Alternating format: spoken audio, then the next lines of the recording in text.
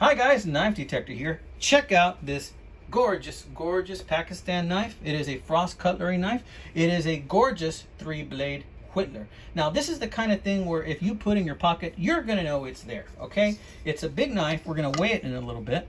It is, it's a little better. It's about 4.5 inches, guys. It's about 4.5 inches in the closed position, all right? Nothing to be ashamed of there at 4.5 inches, guys, come on. So 4.5 inches is pretty darn okay. To me, that's a good size to have in your pocket. And 4.5 inches is something that, you know, you're going to put your hand in your pocket. You're going to know something's there. One of my biggest fears is that I am going to drop a knife and I'm going to lose a knife because it's just so darn light and I forget that it's in my pocket, right? So I want to have something that I know is there. And we're going to weigh it in a little bit. It's got a little bit of weight to it. It's something that if you want to, you can sheath carry it or you can just drop it in your pocket. These smooth lines and these curves and this sleeve board pattern just kind of lend itself to, you know what, to be pocket carried.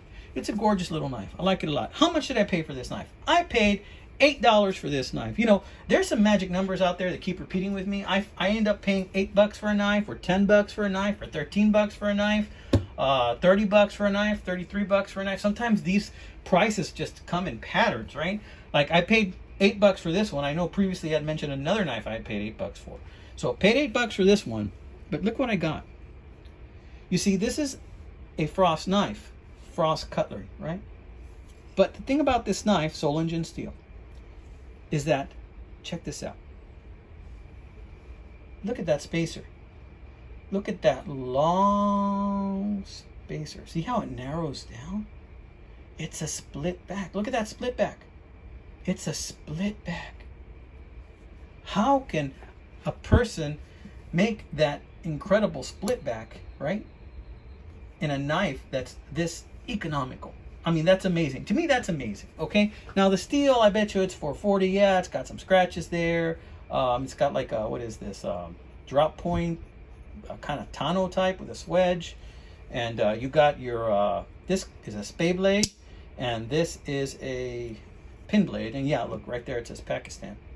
See, so this kind of has the blades that might be on a Stockman as well, but this was sold as a Whittler, so I'm gonna call it a Whittler, sleeve board Whittler. So this is a gorgeous little knife. It's got really good snap, half stop, very nice snap closed.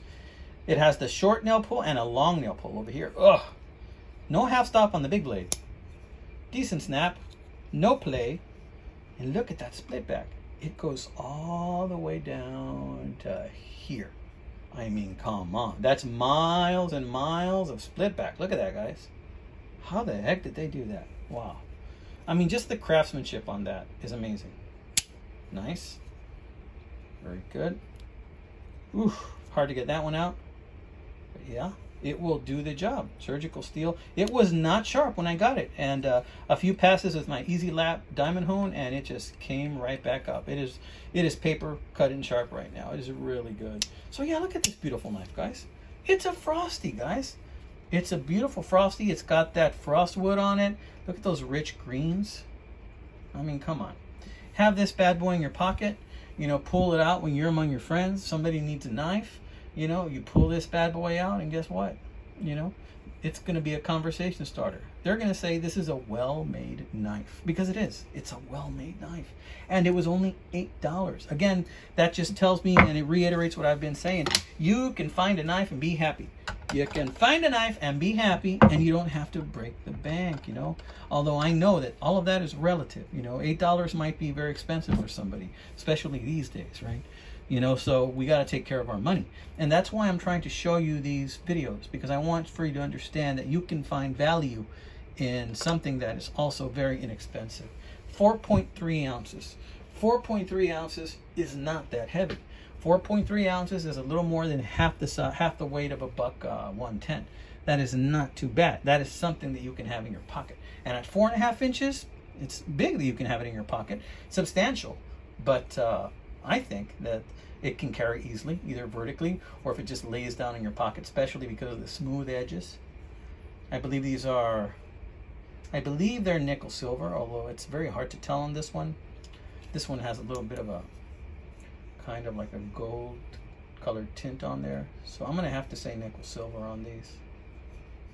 Yeah. I don't know, guys. Tell me what you think.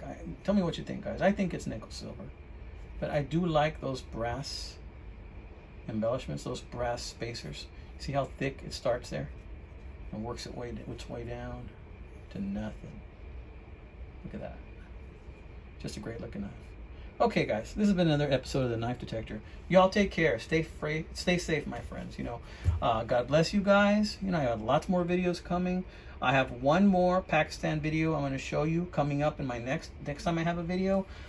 It's not a Pakistan knife. I'm sorry. It's a Frost brand knife. You know, because I mentioned earlier that, you know, the videos I'm going to be making in this little series, and this is the second to the last of those, they're cheap, affordable, traditional knives, and those are usually, to me, Frost or Pakistan knives. You know, this knife, the next one I'm going to show you is an Akoi River knife, and it is made in China, but it's a beautiful, beautiful elephant toe knife, or sunfish. Some people call them elephant toe, somebody call them sunfish. I'm going to show you that one coming up in the next video. You all take care. God bless, my friends.